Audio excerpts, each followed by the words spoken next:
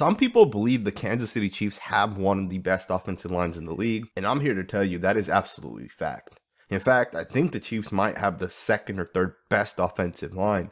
And when you consider the fact that the Chiefs 57 times lined up yesterday to take on the Los Angeles Chargers, and in those 57 snaps, the Chargers had 1 sack and 2 quarterback hits, that's a pretty damn good job.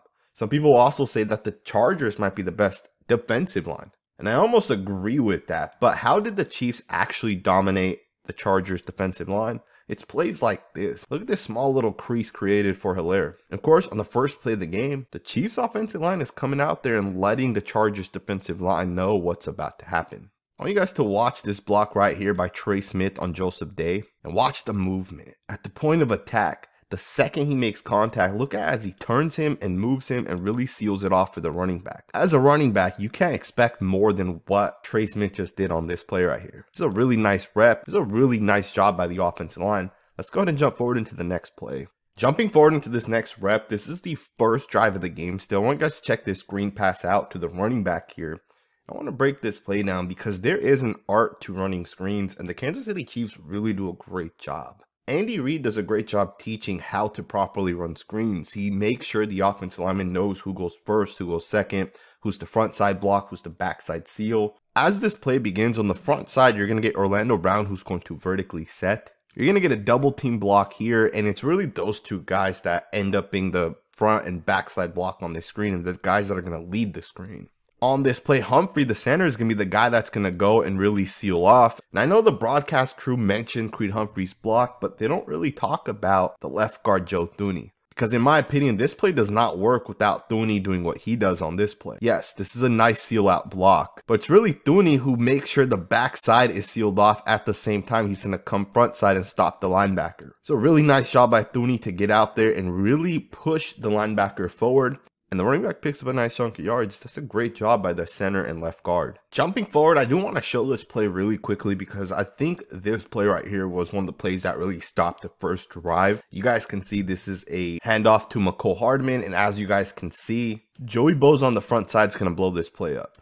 And this play ends up losing 4 yards. But there is a block that I want to point out here by Joe Thuney, because I think he does a great job. Now, here's the concept. Creed is supposed to seal off this 3-tech defensive tackle, and Thuney is actually trying to get around and get up here and seal off the linebacker, Kenneth Murray Jr. Now, as the play begins, he's going to run right into Creed at the point of attack right there. And you're going to see that Kenneth Murray actually is able to get through this gap, and he actually gets in front of Thuney. But the Pro Bowl left guard does something referred to as a slingshot block. And he's going to force Murray to just go upfield. There it is right there. That's a great job by him because he actually creates a backside lane. Now, if you guys missed it, let me rewind it a little bit. And you guys can check it out once again.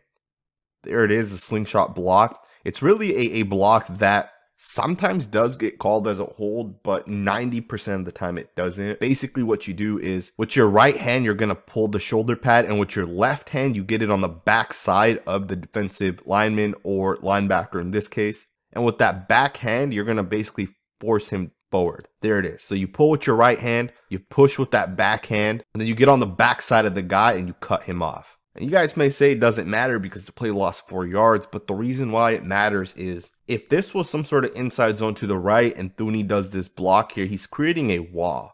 And the running back may be able to cut it back into this lane. And I did want to just point that out. Of course, the reason why there's no cutback is because of number 99. Trey Smith needed to do a better job to really seal it off here. I'm not sure exactly what happens, but you guys can see number 99 gets to the outside. I'm not sure if there was some sort of miscommunication, but either way, I did want to point out Thuney's block. I think it was a good job. Let's get into the next rep. On this play, the Chargers are in a cover 1 rat, and the way to beat that is by running crossing patterns. That's exactly what the Chiefs do right here on this deep pass to Mecole Hardman. Now you're going to see Derwin James blitz off the edge, and you're going to see running back Isaiah Pacheco do a great job picking the blitz up. Patrick Mahomes is able to stay clean and convert this deep pass to Mecole Hardman. This is a great job by the entire offensive line, but an even better job by the running back to be able to see where the blitz is coming from and pick it up. Derwin James is not an easy player to pick up when it comes to blitzing. And Pacheco does a great job getting his nose right in there and punching Derwin James in the mouth, taking it on. Keep in mind, last week, James had 2 sacks and a couple of quarterback hits coming off the edge here. And he was very ineffective in terms of blitzing last night, and a lot of it goes to the running backs. Jerick McKinnon and Isaiah Pacheco did a great job picking these blitzes up. Let's get into the next rep. I want to highlight this play really quickly by the interior offensive line. Creed Humphrey does a great job down blocking. Trey Smith does a great job getting up to the next level. And Thuney's going to come around and trap this defensive lineman. The running back's going to pick up 6 yards right through the interior. You know, an argument could be made that the best interior offensive line belongs to the Chiefs. From right guard to left guard, you can make the argument because I think Creed Humphrey is the second best center in the NFL right behind Jason Kelce. Trey Smith is probably a top 10 guard. And Joe Thuney is definitely a top 10 guard. And I don't know if any other team has that. And I think the only team, generally speaking, that has a better offensive line than the Chiefs right now are the Philadelphia Eagles. Either way, that's a nice run right there. Let's get into the next rep. One of the things that the Kansas City Chiefs do that's a little bit different than most other teams is they really mix up their usage of inside zone, outside zone, and power. And they really mix things up. On that last play, you guys watched that quick trap play. That was a power run. And on this play, literally 2 plays later, they're going to run this zone concept to the left here. And Trey Smith, in my opinion, does so much better in the zone. And here's why. As the running back takes this ball to the outside and Bosa sets the edge, he's going to start looking for like these cutback lanes to open. Rather, that's between the center, the guards, the tackles, wherever it may be, the running back's going to look for that cutback lane. And one of the things Smith does a really good job at is he takes his guy and he really stretches that guy and he really moves him outwards. So as you guys watch this play, look at the movement that Smith is generating. Look how far he's taken his guy relative to where he started. And I said that I think Smith is better in the zone concept, but I also think the same thing about the center Creed Humphrey. He does a great job on this play sealing off Joseph Day, who is the Chargers' best interior offensive lineman. Look at this seal off right here. Now, just to criticize Joe Thuney a little bit, he's going to miss Derwin James coming through this gap. And of course, James is the guy that's going to make the play. In my opinion, because James is the backside pursuit and he is taking the gap underneath as opposed to over the top, I think the left guard should have picked Derwin James up. You guys can see he's going to get underneath and he's going to make the tackle on the running back. But Humphrey still does a great job sealing off and creating that lane right there. If Thuney was able to get off and stop James here, look at the lane that this running back would have picked up, man. He would have had at least another 5 to 8 yards. Either way, the offensive line still did a really good job on this play. Let's go ahead and get into the next rep. Jumping forward into this next rep, I want to give some credit to Orlando Brown Jr. because I know there's a lot of hate around Brown. I know some Chiefs fans have posted on Twitter that they didn't like his game week 1. Some people have said, you know, he's lazy or he's this or he's that. But I think Orlando Brown has some of the best technique I've ever seen. And this play right here is a great example of what makes him so good. You know, Khalil Mack is a technician.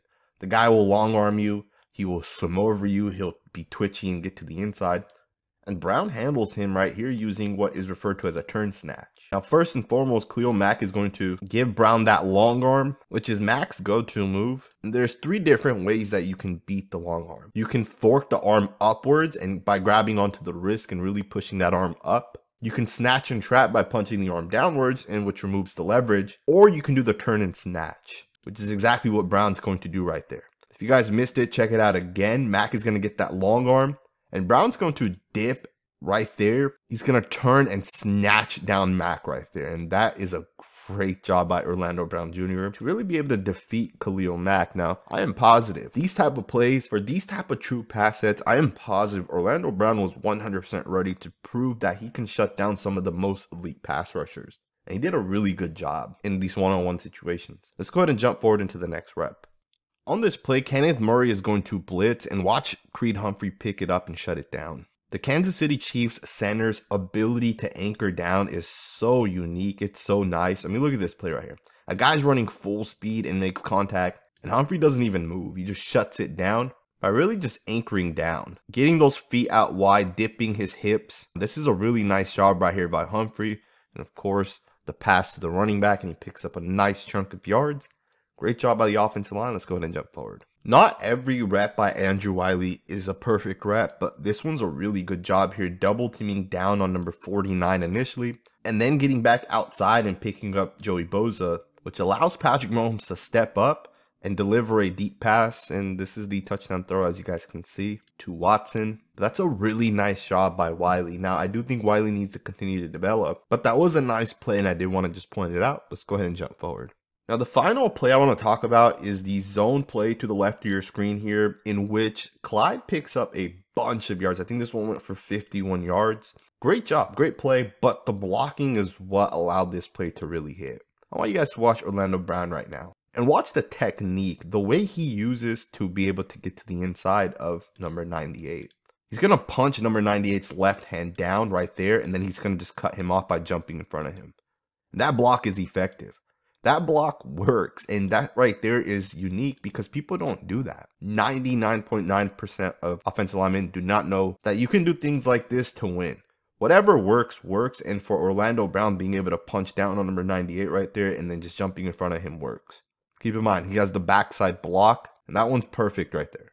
Earlier, we mentioned that Trey Smith does a great job making contact with people, but once he makes contact, he continues to push those guys and stretch them, and he does that on this play as well. Check out Trey Smith getting out there, making contact with 56, and then just pushing him and continue to force him outwards. More so than that, then watch the double team block by the center and left guard. The left guard is going to actually do a great job on this play. Remember the time that he missed Derwin James? When Derwin James came on this backside gap, well, this time he's not going to miss number 49 because 49 is in his view. 49 is going to try to go underneath, and Joe Thuney gets off of the double team and picks up number 49. These two guys do a great job double teaming and making sure they pick up the correct guy that needs to be picked up. And of course, Wiley does a good job on Boza. You got some good down blocks here by the tight end and wide receiver, and Clyde picks up a bunch of yards.